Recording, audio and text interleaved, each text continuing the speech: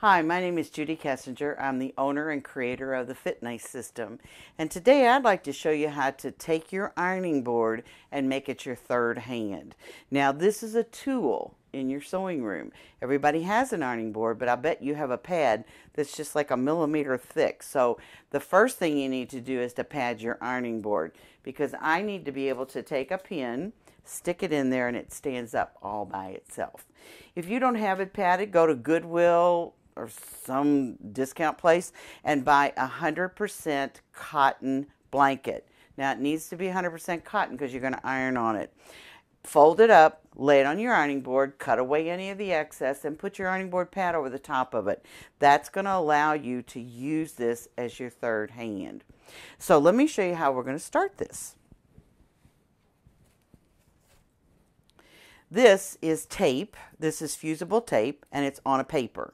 And I'm sure you've seen this. They come in lots of different brands. What we're going to do is I'm going to pull this off of here so that you can see the tape versus the paper. Now the paper is on there so that you can iron this right to your fabric. But I want to show you another little trick. If you iron it to your trim, I'm going to show you how to put this on with pins. Very easy and simple to do. This is bias. Bias stretches. If you pin bias onto an item, a garment, whatever, and start to sew, you're going to wind up pulling lines in it. So if you put glue on the back side of it, start it on your project like this, because it's bias, it will curve very nicely, and put pins in it. And you can see that I'm literally sticking these pins right into the ironing board. Then take your iron and press it on. This way, when you go to stitch this, it's not going to move on you. So it's a wonderful, wonderful way to do this. Now, I've also done this on a blouse, and the blouse has, let me pull this out of my way so you can see this better. The blouse has bias trim on the neck edge and on the sleeveless edge, the armholes. So what I'm going to do is I'm going to put this blouse, and by the way, this blouse and the one I have on are on the variations. You get over 100 different garments with these 5 variations. It's used with the master top pattern. So follow the directions and you can create what I have on, plus the blouse that I'm showing you right now. This is finished with bias. Can you see the bias edge around the neck edge? And it's even a different color around the armhole. When you do this, what you're going to do is you're going to actually pin the garment into your ironing board. Now, bias will stretch on you, so you want to make sure that you have something that's already finished stretching. That's why I'm pinning it, so that once I steam it, it's going to stay exactly where I've pinned it. I've left this loose to show you that if you use your tweezers and just take a piece of this glue in sheet form like this, you can put it right under the edge, and it's a lot easier to move with the tweezers than it is your fingers. So press this down with your fingers. Now you've got it in place. If you need to, you can even pin the neck edge into your ironing board, and it's not going anywhere. It's going to stay exactly where you pinned it. Take your iron, press it down, and bingo, you're finished. Go and stitch it, and it won't move on you while you're stitching. So that's the advantage of using the pins in the ironing board. Now, if you look at the garment that I have on the dress form back here, this is a princess line garment, and everybody loves princess lines. And do you notice that I have those top stitched?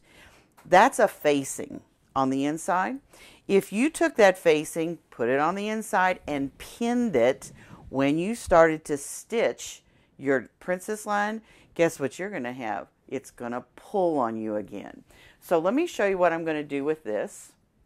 I have this in green and black. You can see it just a little bit better. And this also has princess lines on it. So what I'm going to do is show you how once you put this facing on, we're going to put it on the ironing board like this. And again, there's my nice facing. We're going to take our pins and pin it into the ironing board while you're working on it. And then it's not going to creep or crawl away from you.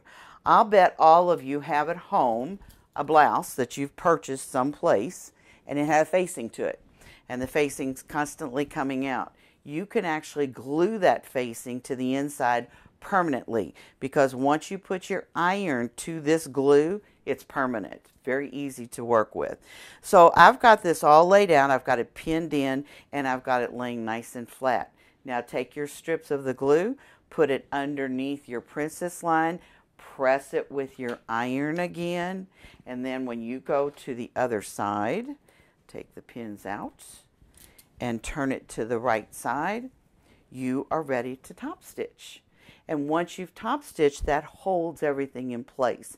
So it's a fast and easy way to stitch without ever having anything crawl away from you. Now let me show you another little hint while I've got this jacket in my hand, because this is really simple. Everybody puts separating zippers in, then they wind up with little ripples. Now the first thing to make sure you don't have ripples is to use French fuse wherever you're going to put that zipper. But this is another little trick, and it's back to your ironing board again. Once you've finished your garment, before you wear it, just take it and put it over your ironing board like this, with the zipper closed. Pin the bottom, put pins in the bottom, like this. Go to the top, put pins in the top, stretch it, put pins in the top like this. Now take a press cloth. If you don't own a press cloth, remember that pattern ease that we made our patterns with? You can use that as a press cloth in an emergency. I'm going to take a press cloth, put it on top of my zipper, because you don't want to scratch your iron, and I'm going to steam it. Really steam it good. Heat and steam. Let it sit until it's completely cool. Then you can unpin it, take it off of your ironing board, wear it. Take compliments because you have a nice flat zipper that has no buckles in it. Easy, easy to do. Okay. Whenever you're ready. When you bought the Master Top and DVD, you saw these garments on the DVD. One is a scoop neck, one is a V-neck, and it's a mitered V, believe it or not. And I'm going to show you how to do this because it's really simple. First of all, when you finish with your scoop neck, a lot of ladies say, ooh, it's all puckered. Let me show you what you need to do. Take it to your ironing board, pin into your ironing board. Now, one little hint, when you work with knits, don't ever put them over the edge of your ironing board because you're going to stretch them out of shape. You want to lay the front and the back together just as I have it laying here, and you're going to pin into it. Just pin into it gently like that.